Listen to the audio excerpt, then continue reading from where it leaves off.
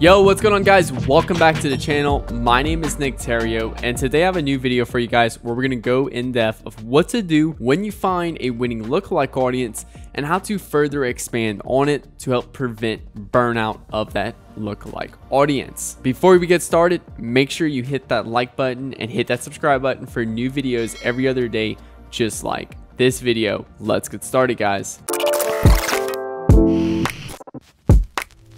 Okay, so a lot of time after we find a winning lookalike audience, we'll start to scale it up. We'll start increasing the budget and stuff on it. And then over time, we'll start to see the ROAS drop. Now, obviously, we can introduce some new creatives and stuff, but also what happens is we run out of people in that lookalike audience to target. So usually a lookalike audience 1% USA will see 2.1 million people, for example, and out of that 2.1 million people, we probably only have 3% that we actually will purchase our product right away, right now, and is what we need if we're going to do some purchase conversion campaigns. But what happens when ROAS drops? Again, you can introduce new creatives, or what a lot of people do is they start testing more lookalike audiences. So they see that, hey, a purchase 7-day lookalike audience works great. Let's start testing more lookalike audiences. So let's do initiate checkout. Let's do add to cart. Let's do website visitors. And then there are 5 or 6 different lookalike audiences all in their testing campaign, which is okay if it's in your testing campaign. But what you'll see is ROAS really doesn't improve at all on your first one or on any of them, and you'll actually start to see maybe a little bit of performance drop. And the reason why is due to a thing called audience overlap. Now you have to understand, guys, when you're running a purchase 7-day audience, a lookalike audience 1% USA, and you do a initiate checkout 7-day audience 1% USA, and then an add to cart 7-day audience 1% USA, they're actually not that different. You would think, okay, well, yeah, one's full of add to carts, one's full of initiate checkouts, and one's full of purchases. Obviously, it's gonna be pretty different, but in reality, it's not that different. And we just gone through this with another ad account where we started to scale up on one particular audience. So I was like, let me do both. Let's test a few variety of audiences, and then let's also test going vertical. So going vertical with a lookalike audiences, instead of just keeping that purchase 7-day 1%, you start to test 1 to 2%, 3 to 4%, 5 to 6%, and you're expanding the people inside of your lookalike audiences. You're reaching new people. So when you do it the first way of just testing more lookalike audiences, you run into audience overlap. And I'll show you in a second, again, what audience overlap looks like. And what that does is it just means you're reaching the same people. It's just a different name for the lookalike audience. So purchase 7-day, initiate checkout 7-day, both look like 1% USA, are likely probably to have a audience overlap of 60%. And we like to keep that under 30%. So let's hop in the ads manager. I'm going to show you exactly what I'm talking about, because I know that might be a little hard to kind of grasp and stuff, but I'm going to show you exactly what I'm talking about with one ad account we're working on right now. So inside this ad account right here, you'll see that we have a purchase 7-day audience right here. I'm looking at the last 7 days of data.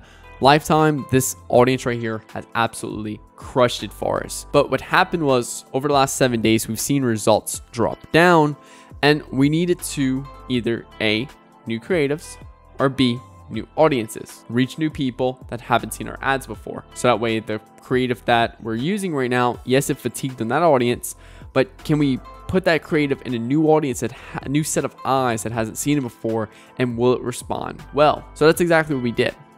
And we tested a 1 to 2% purchase 7 days, and we've seen a 2.1x ROAS. This brand has a break even around 1.6, 1.7. So we're, pretty good in the clear right there. And again, this is top of funnel. So all we're trying to do is break even at the minimum.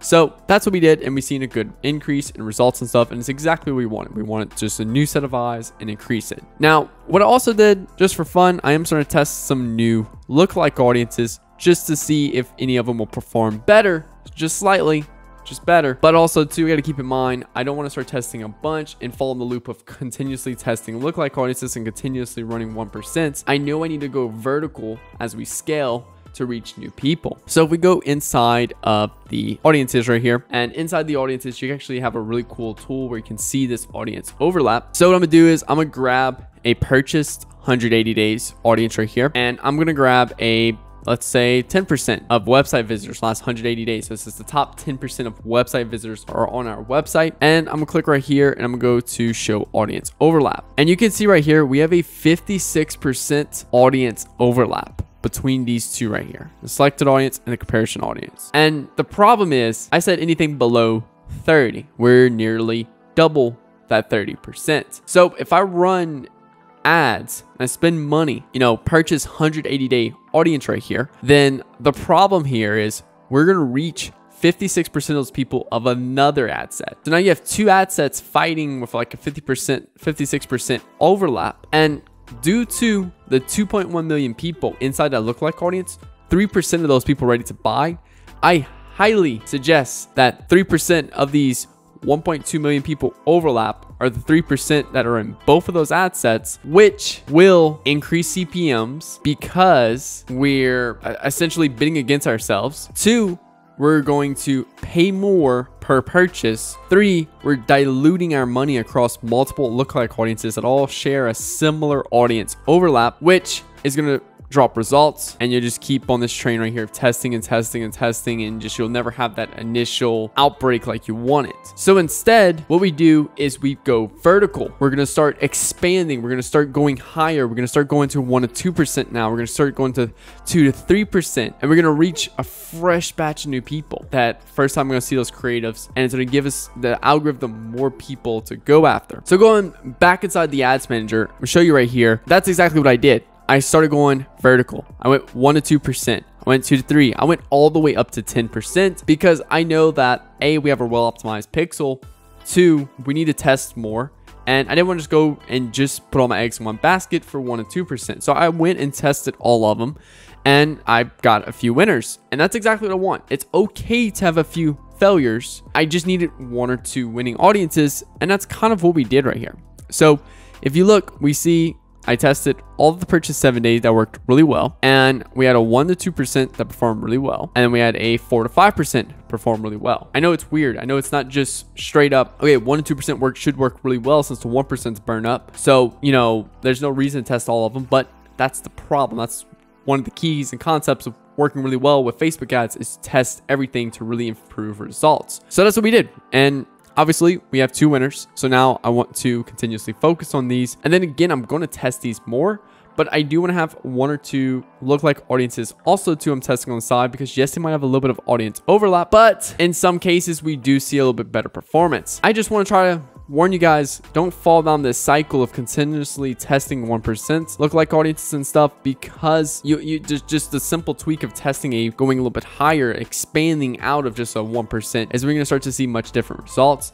We've seen this with an ad account before where I just kept on running 1%, and it got to the point where all of the lookalike audiences didn't work. And because we ran it so long, we spent so much money on it, everyone's just diluted and fatigued in there. We tested new creatives and nothing. We need a fresh new group of people, some fresh new data. So then we jumped up 1 to 2%, 3 to 4s, etc., and seen a big rush in results, because we start reaching new people that look just like our current people right now that we're going after. And it was just like getting that initial rush to get new results. So I only recommend this to people who are spending, a few $100 a day, that have been scaling for a period of time. If you just start running Facebook ads, you launch a lookalike audience, it performs well for 3 days, then dies out, it's likely that you didn't burn out all those people. It's more along the lines of you probably just not doing something right with your targeting, your creative, and your offer and stuff. So this is only gonna be applicable to certain people. I just had this exact conversation with another one of my consulting clients, and they were running into the same issue. They had 5 lookalike audiences that all had huge audience overlap. They had one particular one that was performing very well compared to all the other, and he wants to know how he scaled, if we need to do more lookalike audiences. Like, no, you need to go vertical on the one that's working extremely well. So I recommend you guys try this out. Let me know in the comments below if this helps you out in any way. So closing out, if you're an e-com business owner, you're spending at least $1,000 a day on paid advertising and would like to book a consultation call with me, click the link below. I'll walk you through exactly what we've done to scale multiple of my clients' businesses over to 400K plus per month. I'll show you results, all that good stuff, and exactly what you need to do to take action on. So again, only if you're an e-com business owner doing at least $1,000 a month, just due to, you know, the way we charge and all that good stuff. So lower people, keep watching these videos and keep absorbing value, because you're just a few steps away.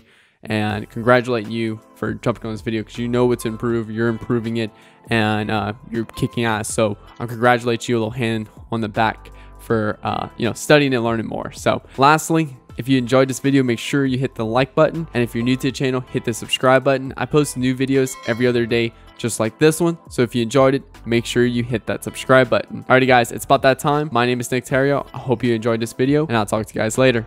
Peace.